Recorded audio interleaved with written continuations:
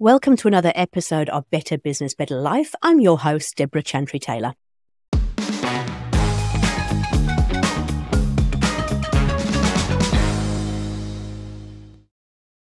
I'm a certified EOS implementer, an FBA-accredited family business advisor, and a business owner myself with several business interests. I work with established business owners and their leadership teams to help them live their ideal entrepreneurial life using EOS. EOS is the Entrepreneurial Operating System. The guests on my show come on and they authentically share the highs and lows of creating a successful business and how they turn things around in their business using EOS tools and traction. Or, as it is in this case, they're actually experts who specialize in working with established business owners.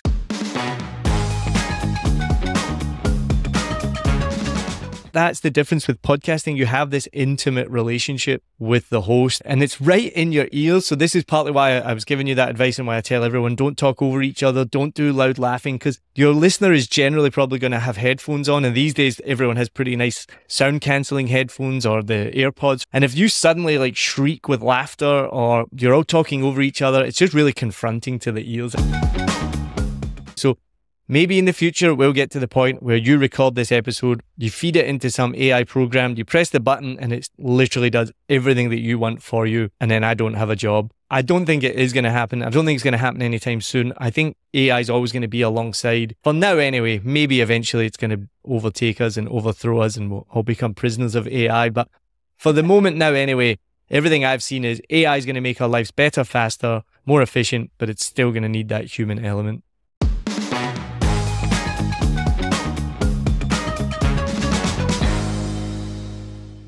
So today's guest is very unusual, I have to say. He has built a school for underprivileged children in Vietnam. He is a teacher, a comedian, and a podcaster, and he works with over 30 podcasts from all around the world, and I literally mean from all around the world. And he's going to share with you today how podcasts can help you build your business through authority and leadership. So Niall Mackay, the podcast guy, teacher, comedian, podcaster, founder of 7 Million Bikes podcast. Welcome to the show, Niall. Thank you very much. I'm very excited to be here. Yeah, I'm a little bit nervous because obviously the podcast guy is like, oh, no, I'm doing the podcast guy on my podcast. But just for the listeners, Niall has actually been helping me with my own podcast. So I'm very excited to be talking about, what podcasts can do for you and how you can actually really add value to your business with it. So Niall, tell us a little bit about your story. I mean, teacher, comedian, podcaster, that is a little bit unusual, right? Well, I'm Scottish, right? So obviously I like to talk. I'll try and make it the condensed version so we're not here for 2 hours. Basically, I've traveled the world, lived in America, Australia, New Zealand, which I call home and I absolutely love New Zealand. Moved to Vietnam for 7 weeks and that was 7 years ago and I'm still here. And through that time, I started doing stand-up comedy, which was a dream come true. Just to do it one time was literally a dream come true. And then ended up doing it about over 300 times. Did it in New Zealand when I went back there, Scotland, Thailand, America, all over Vietnam, which was more than a dream come true. It was unbelievable and started putting on comedy shows. So absolutely loved that.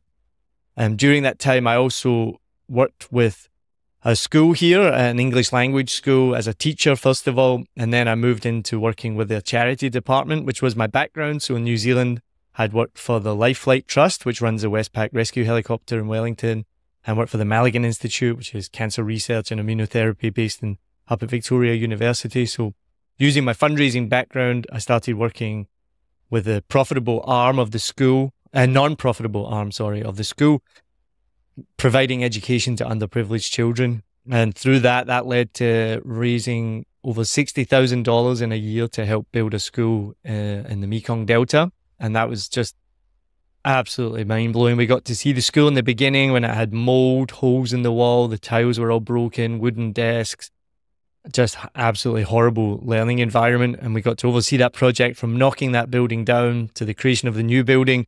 We got to go down on the very last day, in the last couple of days, and help paint it, which was unbelievable, but I still feel like it was cheating because we didn't do any of the hard work at all. But we got to go down and, do the photo op on the last day and paint the walls. And obviously, unbelievable. There's a plaque on the wall with my name on it and all the donors, which is still one of the most amazing things to this day.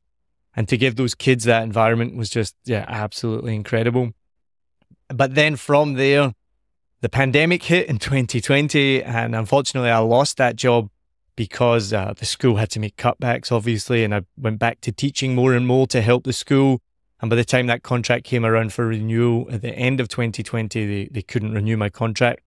And at that point, then I had already been running comedy shows, and I'd already been doing my own podcast and helping some other people, just 1 or 2 other people with their podcast. And so my wife and I, it was one of those sliding doors moments where we said, right, I think now is the time. Your contract's not been renewed. Let's start the business full time. And so we started the business full time. And as probably many listeners know, with the pandemic, it was 2 steps forward, 3 steps back the whole time. Never really knew what I was doing, where I was going, what was going to happen from day to day, week to week. But finally, things improved. And now over the last 1.5 to 2 years, really focused on the podcast side of the business, and it's just gone from strength to strength. As soon as I made the decision that I wanted to focus on one thing, which was podcasts, it's just been incredible, the results. And even now to this day, it's just every week is getting better right now. And it's more and more exciting every time, every week. And then meeting people like yourself has just been incredible. It's been really good being a podcast host as well because of the amazing people you get to meet. But we obviously had the New Zealand connection. That's how we kind of first got started. I think you saw one of your friends who was a guest on my podcast. Is that right? That's right. Yeah. I saw Kat being interviewed. I saw it come up on LinkedIn. And so I watched it. I messaged Kat. I hadn't spoken to her in years. And I was like, hey, I saw your interview. It's amazing. I knew her and Johnny had started hire staff, and I knew it had gone from strength to strength, but it was amazing to hear her story. Yeah, no, she certainly has done amazingly well in that business. And you know, they're still growing and still growing very, very fast, but it's great that she can share that journey to date as well. So podcasting is an interesting thing, isn't it? So if I'm really honest, I started my podcast, I think it was 2.5 years ago now, just with the intent of kind of repositioning myself a little bit in the marketplace. And then I just got into it and found it really fun. And now we're sort of, I don't know, up to episode 170 something, I think it is. But it wasn't really very strategic in terms of why I decided to do it. It just kind of, I fell into it. I've also kept it going for quite a long time by most podcast standards. So why would you even want to consider doing a podcast, first of all? Well, congratulations, because 175 episodes is incredible. So well done. Thank you. And it does take a lot of dedication and consistency to do that. And I think your story is really similar to mine and similar to a lot of people. They start a podcast as a hobby or for some fun, and then the benefits they get out of it are just incredible. So for me, first of all, I'm not overstating this. It's been life-changing for me. Starting a podcast as a fun hobby one day where I was bored, and I always had loved podcasts, and I was like, I'm going to start a podcast. That decision has changed my life and taken it in directions I could never have imagined. From doing like voiceover work, TV commercials, even starting stand-up comedy, the confidence to do that probably came from doing the podcast. And then, like you mentioned, the people you meet, the amount of friends that I have, the connections that I have from interviewing people around the world has just been amazing. So why should you start a podcast? That was the question, right? That's right. I think it's different for everybody. Some people just do it for fun, as a hobby, and that's completely fine. Some people want to talk about ghost stories. Some people want to talk about sports. Some people want to just get together with their friends and have a chat. I mostly focus on people who want to do it to support their business, because I think that's the direction that podcasts are heading. It's a little bit cynical. It's a little bit corporate, but I do think podcasts are another form of marketing. And in this day and age where ad spend or your return on ad spend is getting more and more difficult, Facebook ads, Google ads, things like this, TV, print, all of these, it's more and more difficult to cut through the noise, to be more personal. And I think, especially since the pandemic, business has changed. People want to hear more personal stories. They want to create a connection with a business. They don't want just some faceless corporate or even like a small business. They want to know who those people are. Even if it's the local cafe, they want to know who they are. They want to get to know them. And so I think podcasting is changing in that sense, that you can use it to support your business, make it really personal, whether that's big or small. I think the biggest misconception with podcasting is people get into it and they think that they're going to get thousands of listeners, they're going to get sponsorship, they're going to become famous, when in reality that happens to less than 1% of people who start a podcast.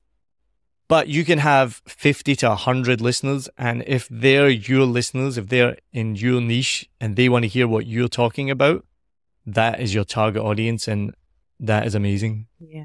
Some of the biggest kind of podcasts over here in New Zealand, obviously the business ones go really well, but there's actually a couple that are, very, very niche, and they actually have quite a large following just because they are very niche.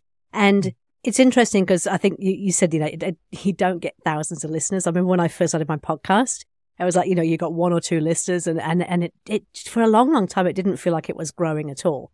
And even now, it's not as if we have thousands of people listening all the time, but it's certainly grown steadily the more and more we continue.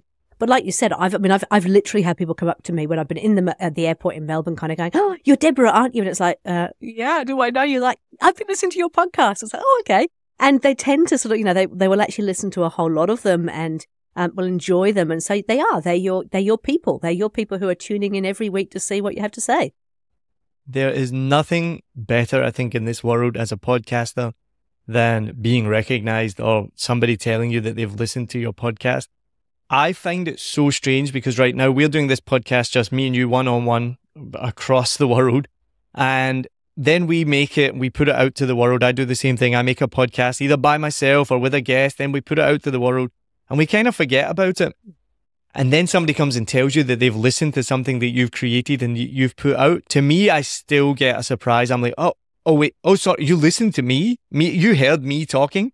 I've heard people tell me that they fall asleep listening to my podcast. And I'm like, that's the weirdest and the coolest thing in the world, that somebody somewhere in the world has headphones on falling asleep listening to me talk. And I had it last week. So I run a quiz night here for fun every Tuesday night. I think we have between 30 to 50 people come up. And one of the podcasts I run is a tourism podcast called Vietnam is Awesome, and I'm the host of it. And this woman was at the quiz and I was like, oh, I'd never seen her before. I was like, oh, how did you hear about it? And she's like, oh, I heard your podcast. I was like, again, reaction. I'm like, wait, what? And she's like, yeah, we're here with my family. We're visiting Vietnam for a couple of weeks. And when I was back in Australia, I was looking up Vietnam podcasts and I found yours. So I was listening to it and you mentioned the quiz night. And so here we are. And that connection is just mind-blowing to me. It always will be mind-blowing to me. And I think it is part of the reason why I do the podcast, is to try and help people. And I hope people do want to listen, but you can't force it. It is interesting though. I mean, it's not just for individuals, is it? I mean, you talked about large corporates. They still need to have a face. And so a podcast can work as well for a larger company by how would they use a podcast, do you think? I think it all comes down to the niche. So whatever the company is, if you're even a bakery, share recipes, talk about baked goods. But if you're a bank, if you're Westpac or whatnot, you have a banking podcast. The thing is, how do you solve people's problems? That's really for me. And when I'm coaching somebody, when I'm working with a podcast, is what problem are you solving?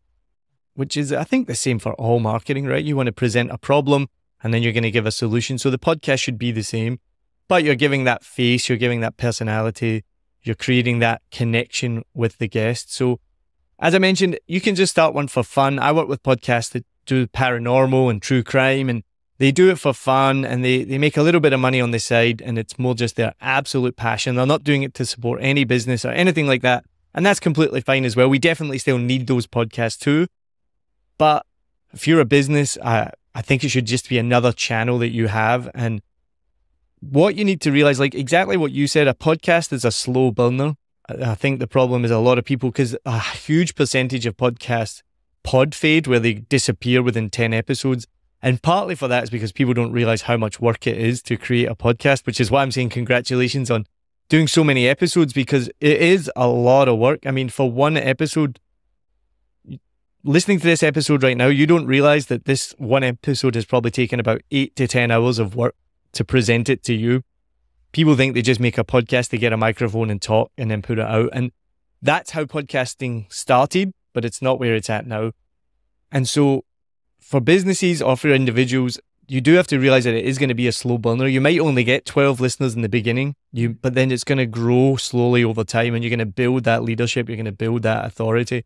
And I've seen it with my own podcast. In the beginning, I had no idea what the numbers meant. I looked at my numbers and I was like, oh, that's pretty cool. And they were pretty steady and consistent.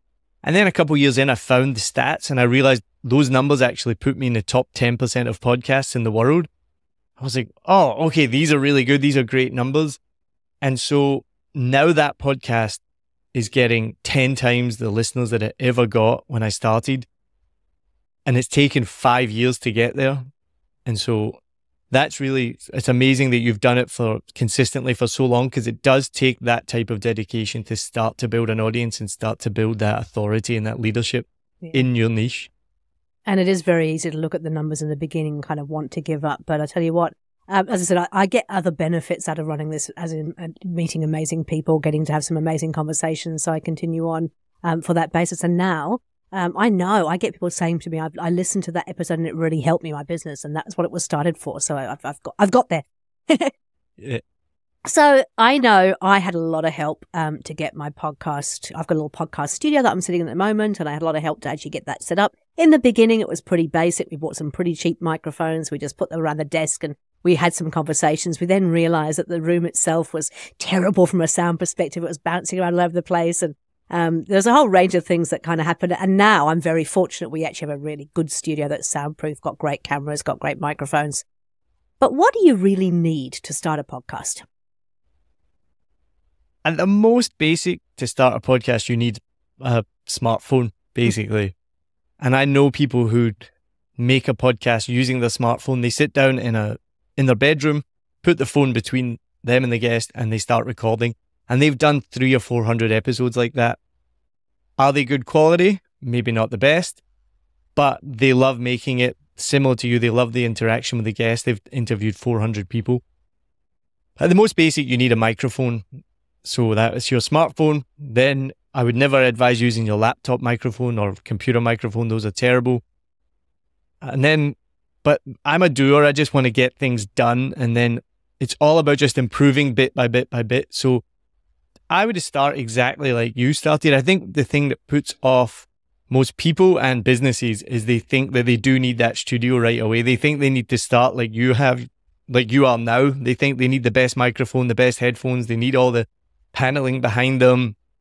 They need the editor. They need this. They need that.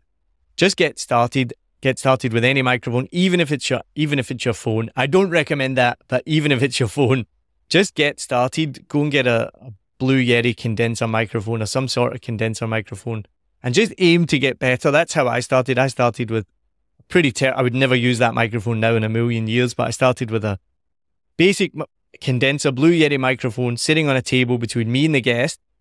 We put up cushions and duvets, comforters, whatever you call them. What do you call them in New Zealand again? I don't know. I call them a duvet because I'm not from New Zealand, but I'm not sure. Yeah, you're from England. What do they call them? A doona. There's a doona in Australia. A doona, that's right. Yeah, it's so confusing. And in America, they call them a comforter. But whatever country you're from, wherever you're listening from right now, one of those things that keeps you warm at night that you put on your bed, we had them draped all around the room. We had cushions everywhere because my friend, he's got a degree in music and he's a sound engineer and a producer. So he was giving me lots of advice and still gives me advice to this day. So we started out as basic as that and now just gradually improved, getting more and more equipment. Even now I'm still buying more equipment every month or so. It becomes a wee bit addictive, doesn't it? But it's absolutely true. I think that the podcast that you start with is probably not going to be where it ends up anyway. So just getting started is a great way. And then you can improve just like you do with any of your tasks or your marketing or whatever. It's just going to get out there, do it, and then start to see how you can improve it. It's interesting. I mean, we are being videoed right now. I personally don't watch videos, so I do find it fascinating, but there is definitely a trend towards making things a little bit more visual as well as the audio, but it still needs to be the audio that is the main thing, doesn't it? Yeah, I mean, definitely the trend is towards video without a doubt. And with podcasting, to the point where I go back and forth with it, because some people have a video channel on YouTube and they call it a podcast. I literally saw this come up today in one of the podcast groups where this guy was asking for advice in a podcast group, but he had a YouTube channel. So people are jumping in being like, well, you don't really have a podcast, you have a YouTube channel. So there's a big debate going on about that. But no doubt it's going towards video because I'm similar to you. I don't really consume much video content, but more and more people are. And so I've heard about the great YouTube arms race where everybody's upgrading their equipment and getting better cameras. And that's where I'm at now. I work with more and more clients who do video. And even one of the ones I've just started working with, they do video, but they use the worst quality cameras and the worst quality recording. And so I've kind of had to coach them and talk them through, like, if you are going to focus on video, you're going to need to get 4K. Like 4K is now the minimum standard, not 1080, not HD. It's 4K minimum standard. So you're going to have to upgrade your camera. You're going to have to upgrade your recording software to use something like Riverside or Zencaster. They were using Zoom, which gives you just absolutely terrible quality. So the trend is definitely towards video, but you're completely right. At the end of the day, you can have a 4K camera, and then if you have a terrible microphone and terrible audio, you're going to lose the listener almost immediately. So they go hand in hand.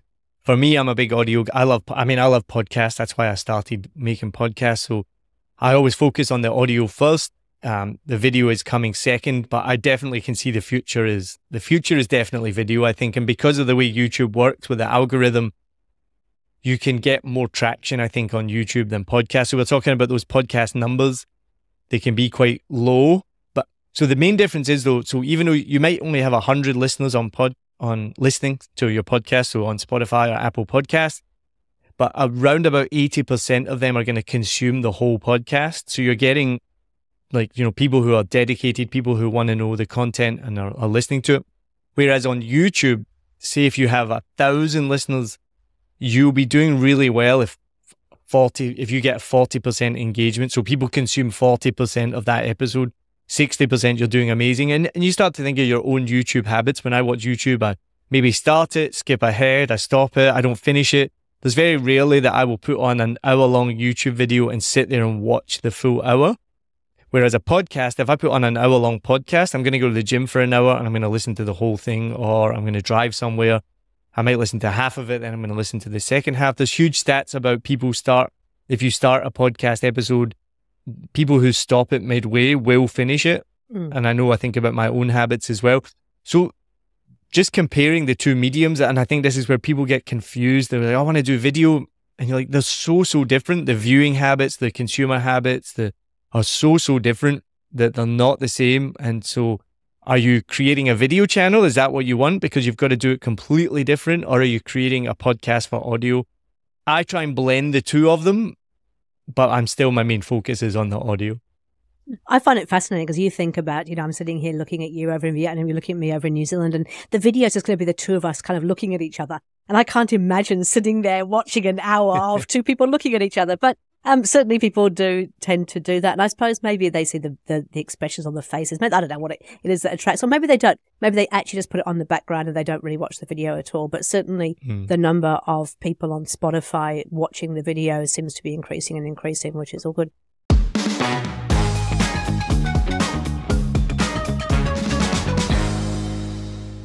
I want to go back to a point you made at the beginning in terms of the amount of time that it takes. So yes, recording it is the easy part, right? Sitting here having a chat to you is wonderful. I love it. I could do this all day long. But of course, in order to get you here, that took some time and effort in terms of finding the right people, screening them, making sure they're going to add some value to your audience, in terms of setting up the appointment times, making sure everything is set up correctly, your end, my end. And that's just before you even start. And then once you've recorded the bloody thing, it's going to go through the whole post-production thing, which I've never done myself. I've always outsourced that. But tell us a little bit about the effort that is required and why it's easier to give it to somebody else. Well, I think you've covered it amazingly there. I mean, that setup is, I think people forget that even if you're doing it as a hobby podcast, you've got to be messaging the person, emailing them, texting them, whatever. You've got to set up the time. Very similar to what we just did. I would have a guest come, you're going to have a chat for 15 minutes, maybe half an hour. Then the podcast finishes, then you're going to keep chatting for another 15 minutes, half an hour. So that's 2 hours gone right there. Then like all those systems that the messaging takes time. Like you said, you have amazing systems set up where you get emails and you get reminders, but those systems take time to set up as well. So you got to add that time as well.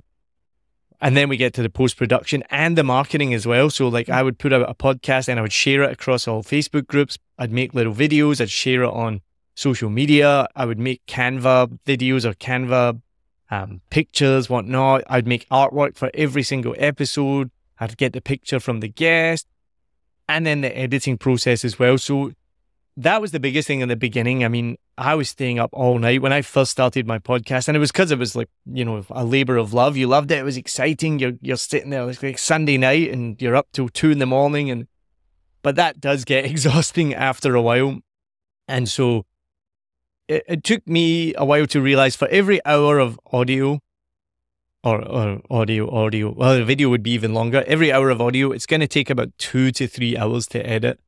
And I'm very conscious that when I'm editing editing a podcast, so say it's an hour long, as soon as you press pause on that edit to fix something, the clock is ticking on top of that hour. So you pause it for 10 seconds, 20 seconds, 30 seconds, 5 minutes. Sometimes I will spend 5 minutes fixing the first 20 seconds of an episode to make it sound great.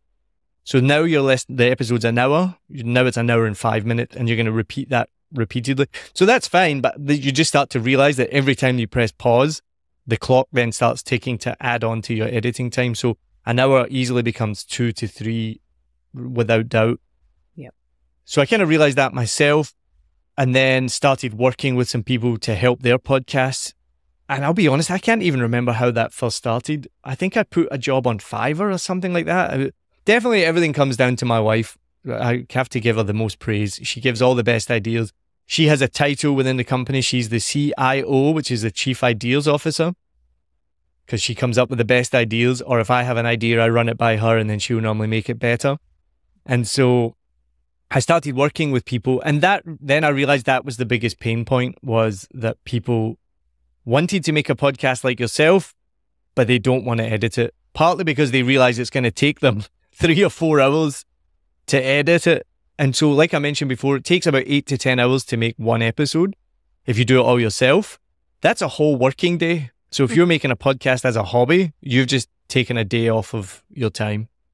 For one episode. Let me just reiterate that. So you've got a whole day's worth of work for one, which is why I've never done it. I've never done it from the beginning. I'm all about outsourcing and getting help. But also I think, I did come across some AI recently, and it said, oh, look, we can take your video podcast and we can create snippets from it, and all on a press of a button. I thought, woohoo, this is fantastic. And, I haven't got to worry about it. But it did a terrible job. It really did. Like there's no substitute for a person actually listening into the podcast and picking out the absolute gold and then putting it into either the beginning of the podcast to get the readers to listen a bit longer, or to put it in the video snippets. I mean, AI can do a lot, and I'm a big fan of AI, but I don't think there's anything better than actually having a person doing the editing, doing the snippets, doing that side of things. I think it's the big kind of thing with AI that everybody gets scared of it, or got scared of it. It's crazy now that ChatGPT has been out for over a year now. There was a big fuss about it. I think AI definitely is scary, and that's for people that are way more intelligent than me, that work in government and work in AI, and they can figure out if it's going to be the downfall of society or it's not. Personally, I don't have all the information. I don't think it will be the downfall of society. I think we've had this with every new technology that comes along, that it's scary and it's going to be the end. From what I can see so far, AI is going to make our lives infinitely better, faster, more efficient, but it's always going to need a human touch. So I use AI for everything I do. So for the editing that I do, you don't even realize it's AI, but for the editing I do, you can remove all the filler words. So it's going to transcribe this episode that we're doing right now. It's going to transcribe the episode that I edit. And then it's going to detect what are all the filler words. So when you say, and it makes me more conscious in this episode. Now I'm like trying to make sure that I don't say it. I know a second ago I just went, and I'm like, that's a filler word. Don't say that. It's helped me be a better speaker, I think, because I know what not to say. But you can do that. You can reduce the word gaps. You can pick out clips now. Like you said, you can pick out like what are the best clips. So all of that is all AI based, which saves me so much time and saves every editor so much time, because instead of you manually having to go through it and do that, but exactly like you said, it needs a human touch, because the AI right now is not going to do it perfectly. So maybe in the future, we'll get to the point where you record this episode, you feed it into some AI program, you press the button, and it literally does everything that you want for you. And then I don't have a job. So awesome if that happens, but I don't think it is going to happen. I don't think it's going to happen anytime soon. I think AI is always going to be alongside. For now anyway. Maybe eventually it's going to overtake us and overthrow us, and we'll all become prisoners of AI. But for the moment now anyway, everything I've seen is AI is going to make our lives better, faster, more efficient, but it's still going to need that human element. I think the human element is the creative element. The human element is actually being able to pick up what you think somebody might want to listen to. And I don't forget, I mean, there's more than just the actual editing and the sound. It really is around, I suppose, making sure that the overall finished product is completely seamless, which needs, yes, you can get AI to help you, but it's not going to take over all of that job. And I know you do a lot of work around actually helping people in terms of coaching them through the podcast and how they can actually talk. And I've learned so much from you over the last couple of weeks, just in terms of the way we introduce, the way that I try really hard not to talk over people now or laugh or giggle in the background, all that. Like, there's so much stuff that actually AI will not solve, which we still need as humans.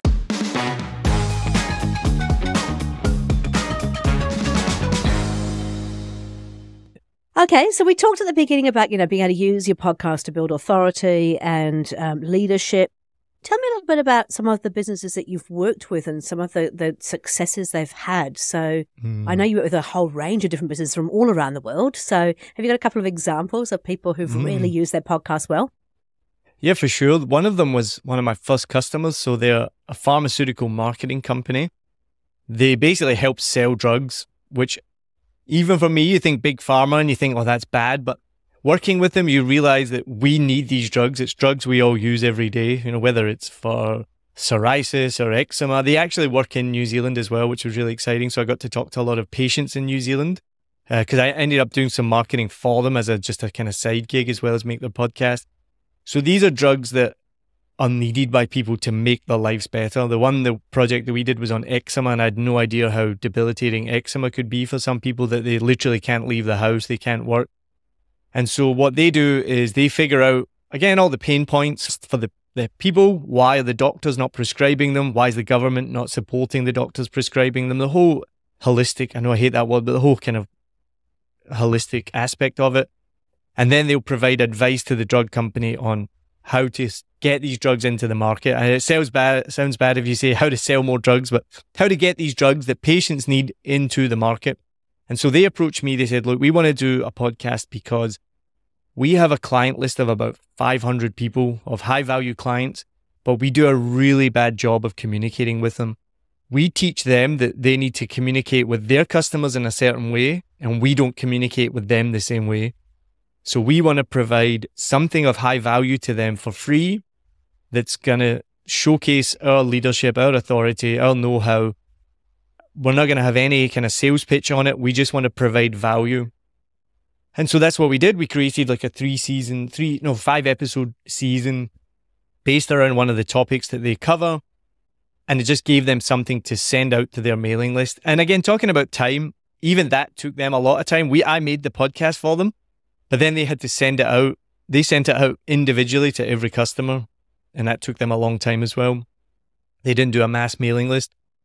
But I've gotten feedback from them. We've made several more seasons since that first season. But that first season right away, they immediately got a high value customer from that, who was actually based in New Zealand. And I'm not saying any names, obviously, but it was a high value customer that contacted them and said, oh, hey, we absolutely love this. We hadn't heard from you guys in ages. It's so good to hear from you. Let's have a chat. And they signed a contract pretty soon. I have no idea of the figures, but I imagine in the pharmaceutical world, the figures are pretty massive. And all this came from spending not much money at all to create a short podcast series. I also just quickly worked with another podcaster here in Vietnam, up in Hanoi. It's about creating content for the local market. So they work with businesses who want to break into the Vietnam market. And because they understand the Vietnamese market, they will then advise them how to create TikToks or Facebook posts or YouTubes that the local market will respond to, because obviously it's totally different to what people in America or New Zealand or the UK would respond to.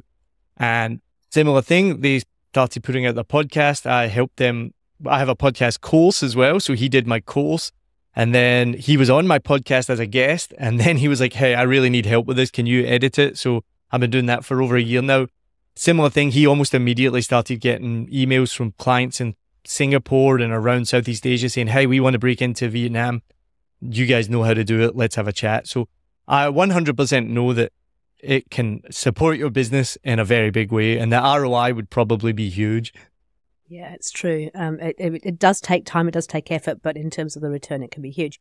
What are the 3 biggest mistakes people make when it comes to a podcast? Microphones.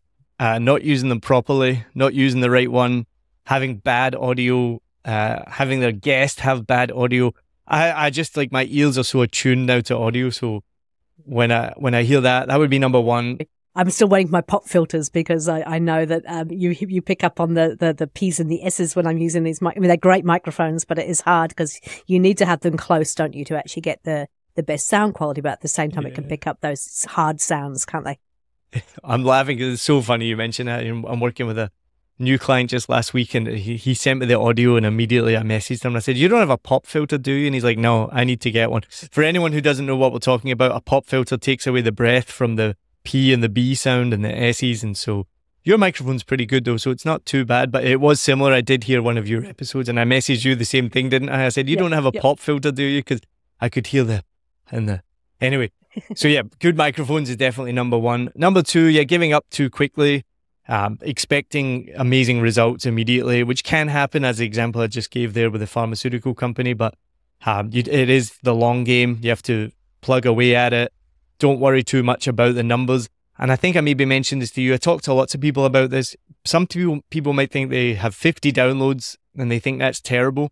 But what I try to tell people is, imagine being in a room with 50 people every week that is there to hear what you have to say. Like, these aren't just passerbys. These are people in your niche. They've seen that your podcast is about EOS. They want to know more about EOS. And so they come in that room and they sit down and they listen to 80% of what you have to say. That is absolutely incredible. So don't stress too much about the numbers. And third of all, you just have fun, enjoy it. It's like you mentioned as well, it's a really fun process. I love getting in front of a microphone now. I have no background in podcasting. I have no background in radio or TV or presenting or anything like that, but it's really enjoyable. I completely agree. And it is a bit addictive. What about sort of episode lengths? It's one of the things that I think about. So you can always tell if I'm enjoying a podcast myself, because if I'm enjoying it, the episodes tend to kind of stretch out from, originally I always said it to be 20 minutes maximum, so you can listen to it in the car on the way to work. And then it got to 30. Most of them around 30 or 40. If I'm really enjoying it, it might go for 50 minutes. Is there a magic number? I mean, I've seen some podcasts that go for 2 hours, and that feels like a huge amount of time for me. But is there a magic number? Should you be consistent? What's the number one podcast in the world? Do you know? I actually don't know. Oh, Joe Rogan, I suppose, is it? Joe Rogan, yeah. And how many hours is his? It's a couple of hours, isn't it? About 3 hours, I think. So to answer your question, and then I want to give you some more context, it's as long as it needs to be. There's no set rule. Some of my podcasts I've done, I'm similar to you. I've had a good talk and it's stretched out to 2 hours. What I will generally do, and I have in the past, I'll break that down into 2 episodes. So I'll say part 1 and part 2. And there's normally a little bit of a natural break in there. But it's so interesting that you asked that question, because I meant to send you this. I just read this literally this week and I've bookmarked it, so I'm going to send it to you. But this is what it said that blew me away. Consider these questions. I'm going to have a conversation today with someone, and I was wondering whether I should chat with him for 17 minutes or 22 minutes. Which one's better? I'm thinking of making a feature film. I was thinking 97 minutes, but it might be 102 minutes. Which do you think is better? I'm thinking of cutting the grass. Should I cut it for 13 minutes or just 11? So you get, these questions are ridiculous, right? So yeah, laughing. So I'll send you this article, and it made me laugh so much. Yeah. So what you're saying is it should feel natural. You should feel like you're still getting value from it. As long as you're still getting value from it, then you can continue on. And if you don't think there's value there, then probably time to cut it off, right? Exactly. And that's also why you do editing. Well, you should do editing, because your editor will be able to cut out any parts that are dipped down or any lull. Or I was working with a podcaster in New Zealand who said that the first episode he did with somebody was like 2 hours long, but they cut it down to 45 minutes. Like, they recorded for 2 hours, but cut it down to 45 minutes. I work with a client right now. They generally send me an audio that's about 2.5 hours long, and we'll cut that down to 1.5 hours. So, but yeah, the answer is, and I learned that very quickly, it's just as long as it needs to be. I've done episodes that are half an hour. I've done episodes that are 2 hours. I think you should have an idea of what you want to do.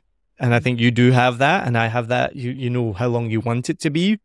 But having a strict number, I think, is quite difficult. And as I mentioned as well, you look at podcasters' habits.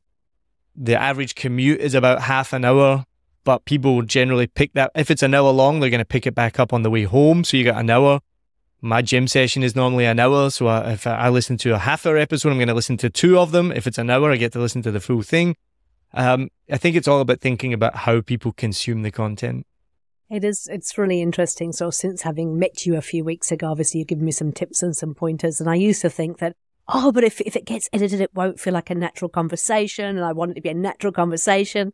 And then, of course, you edited my first episode, which will be probably 1 or 2 episodes before this one on the actual podcast. It was like, now I see the value in it, because it still sounded exactly like a conversation, but there was a different level to it, and it was more engaging. It felt more punchy. It just had a completely different feel. So I'm converted to the merits of having somebody actually edit it and edit it properly. It doesn't mean it takes away from that conversation style, right? No, it's the magic of editing. Like, it gives me the biggest buzz of putting something together, and then you listen to it and you have, as a listener, have no idea what has gone into it.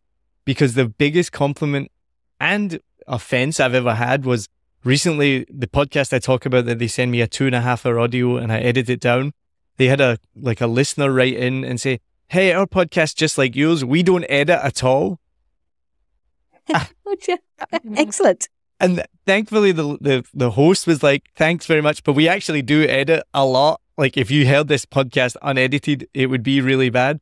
So at first I took offense. I was like, "Wait, what do you mean this podcast isn't edited? This podcast takes about 5 hours, probably longer to create the final product." But then I was so complimented. I was like, "That's pretty cool that they have no idea the effort and the work that goes in to the minute detail to make this podcast." So that was pretty cool. And I think that is what I get the biggest buzz out of, is taking that audio and making it into something that the listener has zero clue what has gone into it. Must be. I look back now a little bit in shame, because I think, there's been a couple of times when I've recorded from home and the dogs have started barking and I've just gone, ignore the dogs. And it's like, yeah, I suppose because I'm doing it as a conversation with the person who's online with me. So I can say, don't forget about the dogs, and they will. But you're forgetting that people listening to it are, as you said, in the car, at the gym, and they're listening intently to a great conversation. All of a sudden, they've got this massive barking in the middle of it. I mean, I won't lie, it absolutely kills me. And you're not the only person. I get it all the time. Just last week, one of my clients sent me the audio and I messaged him and I was like, "What is the beeping in the background the whole time?" And he's like, "Oh, sorry, there's a construction site right outside my house. But, I thought it would sound like a natural conversation. We'll just keep all that stuff in." For me, when I listen to it, I cringe and get not annoyed. I'm just like, it's because I think I maybe do understand those listening habits, because we are listening. There also is something really different about listening with headphones on, because most people aren't listening. Like, I've done it. I put a podcast on the speakers and I can't do it because I can't pay attention to it. I can't do the dishes and listen to a podcast on the speakers, but I can put my headphones on and do the dishes, because that's the difference with podcasting. You have this intimate relationship with the host and with the podcast. And it's right in your ears. So this is partly why I was giving you that advice, and why I tell everyone, don't talk over each other. Don't do loud laughing, because your listener is generally probably going to have headphones on. And these days, everyone has pretty nice sound cancelling headphones, or the AirPods from Apple, which are really good sound. And if you suddenly shriek with laughter, or you're all talking over each other, it's just really confronting to the ears, I think. But it's so challenging, because when you're in person with somebody, and this is something you obviously taught me, and I'm now really, really conscious of it, but I'm always laughing with people, I should say, not laughing at them, but, laughing with them and giving them all those verbal cues like, And of course, I hadn't considered what that sounds like, because I don't actually listen to my own podcast ever. So I've never actually considered what it sounds like for somebody who's got those headphones on right in their ears, and is, hearing every single thing, like me shrieking with laughter every few moments, or,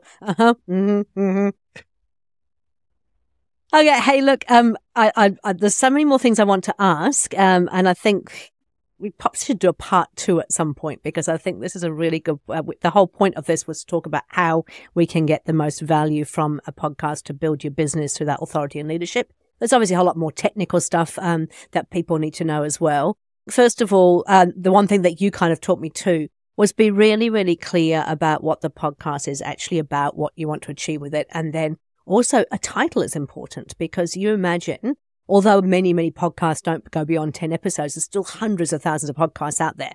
And so when somebody is actually kind of scanning through and looking for something, you should get a really good sense of what they are look what they're looking for, and your podcast should appeal to them based on what they're actually looking for. And from my personal experience, yes, it is certainly worthwhile getting an editor. It's certainly worthwhile, not just somebody who's going to tidy up the noise, but somebody who's actually going to genuinely listen to the episode and think about how they can present it in the best possible light for the listeners. I'm really hoping that the listeners on here are now thinking, because they will notice the change in my podcast in the last few weeks, that, when you start to think about that, hopefully the experience overall is just a whole lot better, which means you're going to get people actually staying and listening. I think that's the ultimate goal, right? So we're talking about increasing the quality or doing all these little things that I'm giving advice on is basically to create a better product. So I never make any promises that you're going to get 1,000 listeners or you're going to get 1 million subscribers, anything like that. I focus on the quality product and producing that. Ultimately, the hope and the reason for doing that is that more people are going to listen. You're going to have your listeners are going to enjoy it more. They're going to share it. More people are going to tune in, because that's what people expect these days. People are watching The Diary of a CEO by Stephen Bartlett. They're watching Joe Rogan. These guys have massive budgets. They spend a lot on microphones, on soundproofing the rooms, on editors, on equipment. Basically, I'm trying to emulate those guys on a 1% of the budget. And I think we can do that. I think we can get close. I think we can make it better. I think there's no reason these days. What you were talking about as well, so many people are like, oh, we just want to have a conversation and make it more natural. There's 1 million podcasts that all have a conversation and make it natural. One of the best things I read one time was, if you want to just hear a natural conversation between two people speaking, just go down to the local pub and overhear two people talking. That's really what you're saying. My biggest pet peeve is when somebody tells me they want to create a podcast about anything and everything. And literally, you can go to Spotify or Apple Podcasts, type in anything and everything, and you will find 1,000 podcasts all called anything and everything or everything and anything. And so some people think that by doing that, people want to listen to them, and it's fine. I know we've all got egos. I've got a massive ego. We all think that everybody wants to listen to us. But the sad reality is they don't. And even lots of celebrities started podcasts that died because they were so dull and boring, because people thought, oh, it's a celebrity, they want to listen to their podcast. If their podcast doesn't have a niche or a purpose, it will die, and people will not listen to it. Again, another thing I've learned from you is also being really clear up front about what this episode's going to actually offer as value as well. Because yes, you do. I mean, I have got a very specific niche around businesses, growing businesses, improving their life through growing businesses through EOS. But even so, it's important to make sure that you've grabbed their attention up front, because we're all time poor, right? We're not going to sit there and listen for an hour to see if or not I'll get some value out of this podcast. And hopefully we've provided some value. I'm sure that we have. Hey, look, we're going to pop your website in the links to the podcast, and obviously you've got your course there. You've got, I believe you do some.